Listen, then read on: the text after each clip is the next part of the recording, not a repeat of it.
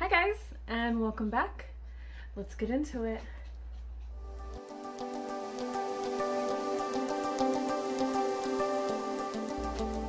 All right, this week, my cat is crazy. He's always crazy, not just this week. But this week, I thought I'd do a viewer requested video.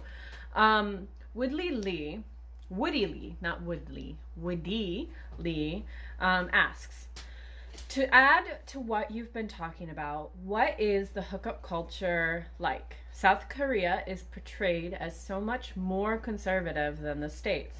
Underneath the facade, all the cultures the same. Are the cultures the same, I'm assuming.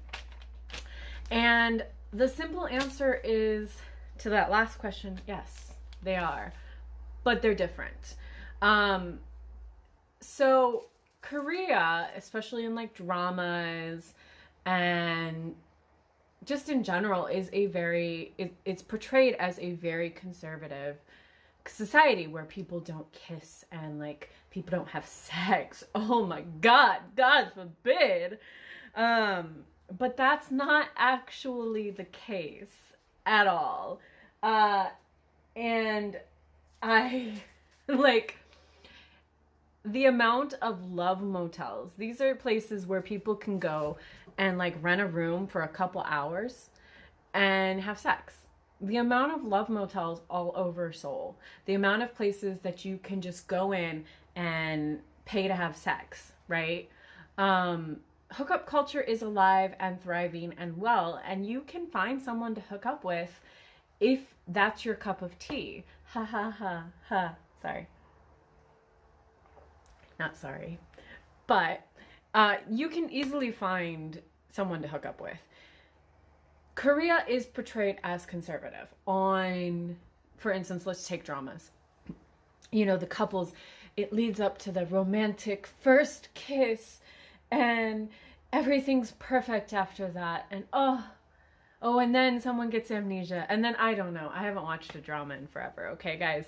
But it's portrayed as like this big thing, like people are chaste and they don't have sex. But sometimes, if you're looking, there's a wink, wink, nudge, nudge about people having sex. So sometimes you'll see the girl, she'll stay at his house overnight. They're fully clothed when they go to bed, but when they go to bed, it's hinting that they're having sex. So even though they don't really portray it, and they are very conservative when it comes to talking about sex, they are open to the idea. They like hookup culture is a thing here. You can go to any club in Seoul, and if you want to hook up with somebody, I'm sure you can find somebody to hook up with. Done it plenty of times myself. Not sorry. But the one thing I do want to say is that while hookup culture is very similar to the States, go to a club, go to a bar, go, you know, freaking language exchange. You know, you can find somebody to hook up with, use apps. It's very similar to the States. But Korea is a little bit more conservative. They will have sex with you, but you need to use protection, okay? And I'm not saying this lightly. Sex education in Korea is lackluster, to say the least. Students aren't really taught anything about sex, which I guess could be compared to some states back in the US, you know, abstinence only, don't have sex, God forbid. Oh, what's a condom? What are STIs, STDs? Oh, AIDS? Oh my God. Literally, I've had people tell me that AIDS are only thing, like Koreans cannot get AIDS, only foreigners have AIDS. Literally have been told that, okay? By grown-ass adults who are having sex.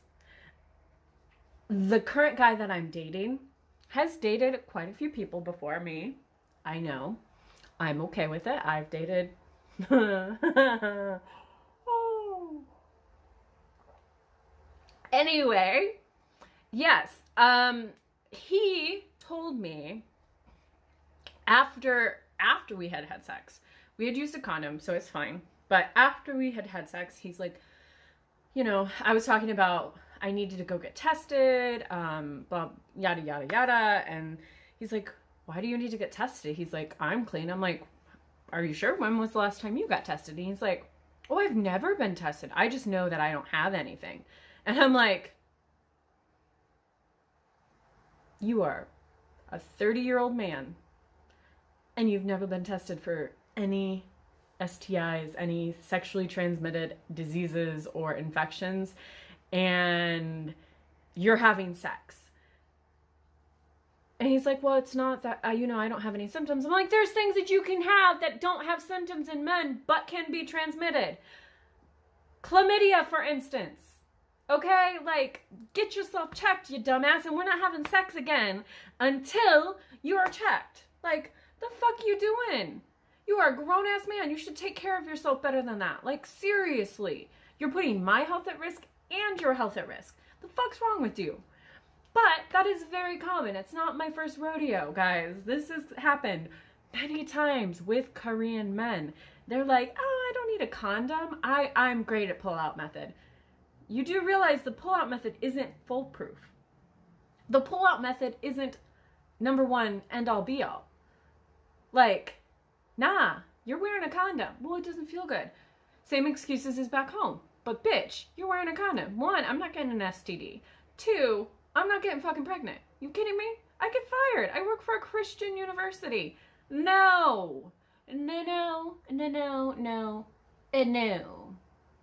So that is the one big difference, I guess I would say, is sex education here is not great, and you have to be careful if you are hooking up with someone that they wear a condom, because girls and gentlemen, ladies and gentlemen, both, STDs are prominent here. Chlamydia, gonorrhea, herpes, they got it all, and they will give it to you if they don't wrap it, okay? I have many friends that have gotten STDs because of a hookup. So you just need to be careful like you would back home, and just be aware that the culture is a little bit more conservative, so sex education isn't that great. Otherwise, do you. Go have fun. Enjoy yourself. If you want to have a hookup, do it. Do what you want. Do what you want. Do what you want. I am not one to judge at all. Girl.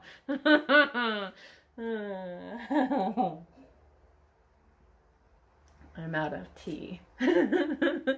But until next time, I love you guys, and I'll see you next week with a video about Palawan, because I'm leaving tomorrow for vacation. Bye, guys.